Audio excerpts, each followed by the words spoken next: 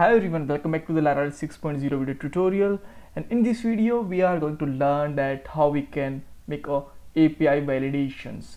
So these are the points that we have to do in this video to cover this topic. So first of all, we have to make a controller, router for it, and make a model for the database connection. We have to write some code for validation, and after all we will test this, and this scenario we will test with the Postman and the database. All right, so now let's first of all I just want to show you my database. Here you can see that YouTube is my database, and there is a products table, and in this have some fields like name, category, and price.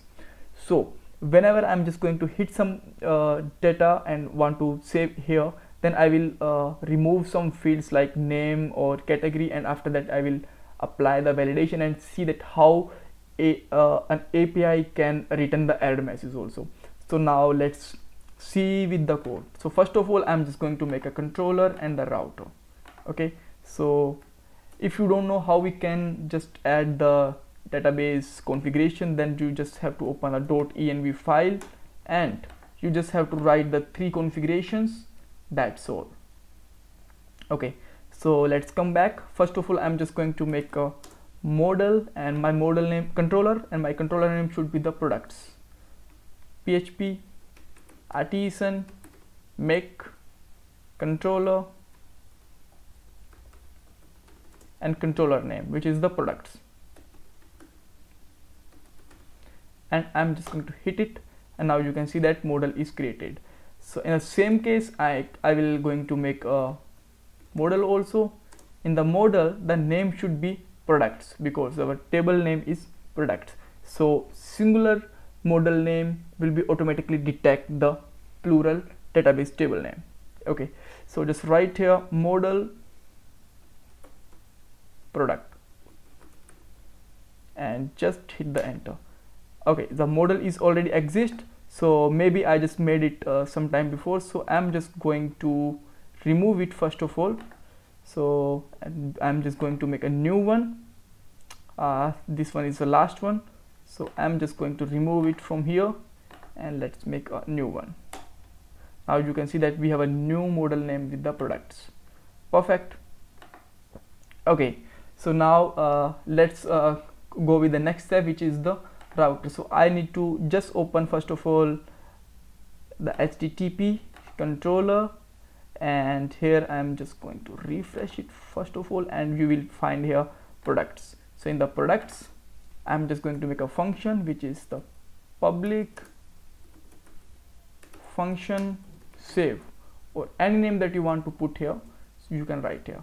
And in this function, a request type of parameter will become in the variable of req.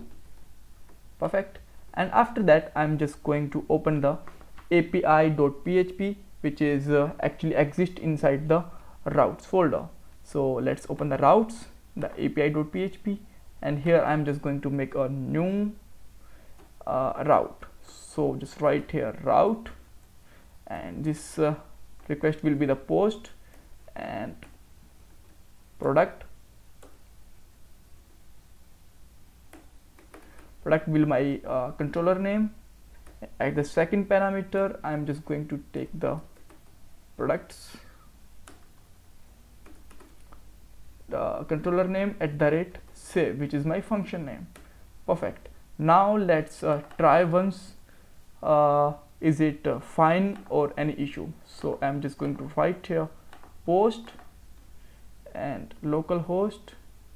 Here in the API at the last, just replace it with the product, and see there is nothing but 200 requests. That means the routing and model is working fine. Now I'm just going to import 2 things here. First is my model. So my model is inside the app, and product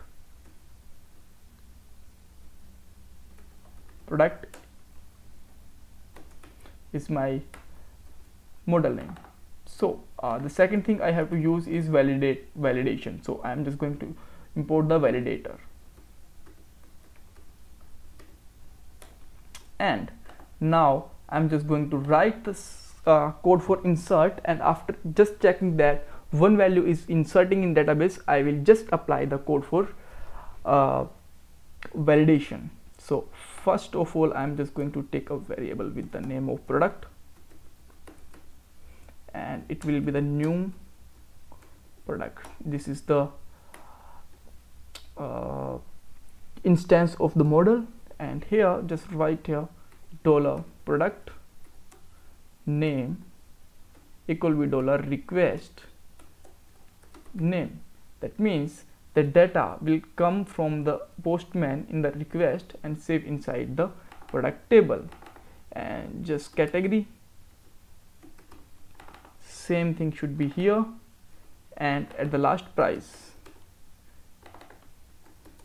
and just use the product table with the save function.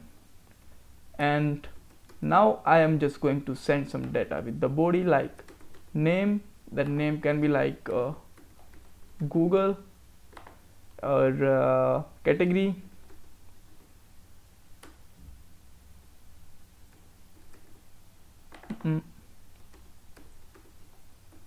category can be like web, price actually web is priceless, but we can just like $1,000 and just try to hit it. Okay, there is some error. Let me check what is that error. I think there is, I just misspell here category some here. Let me check here.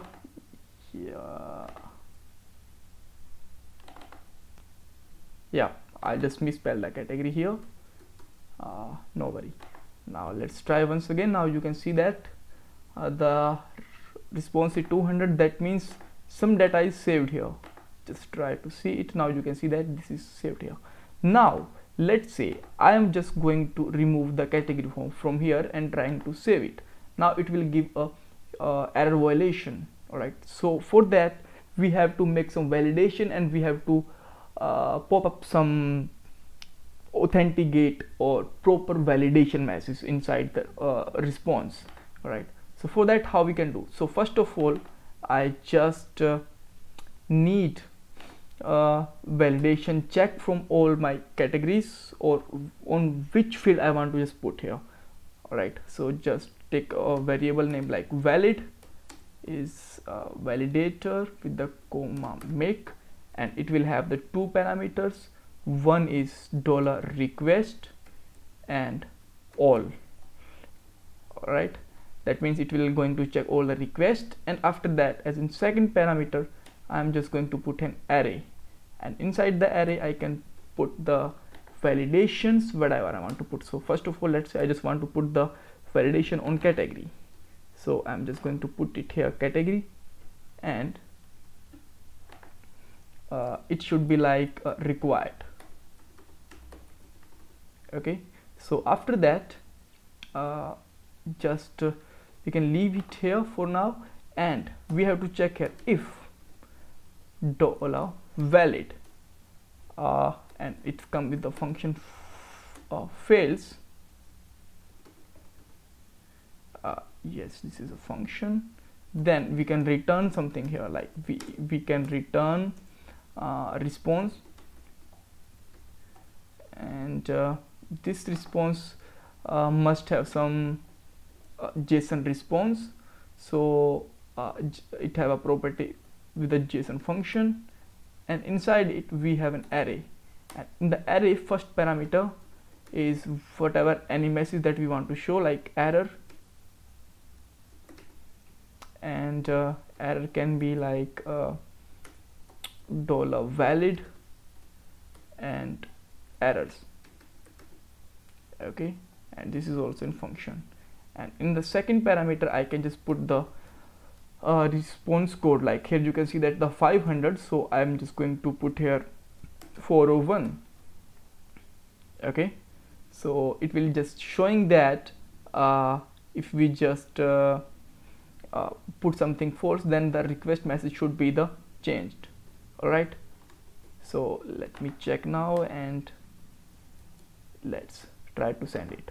Now you can see that it will showing that category field is required. But whenever I'm just going to remove this field and apply the category, then it will send me the again violation. So I can just add the price here also if I want, right? So just put a comma here, and okay, so whenever I'm just going to hit it, tell me that price should be there, that means it's required. If I just remove the both of them, then it will tell that category and price are required, and here you can see that this is the authentication method.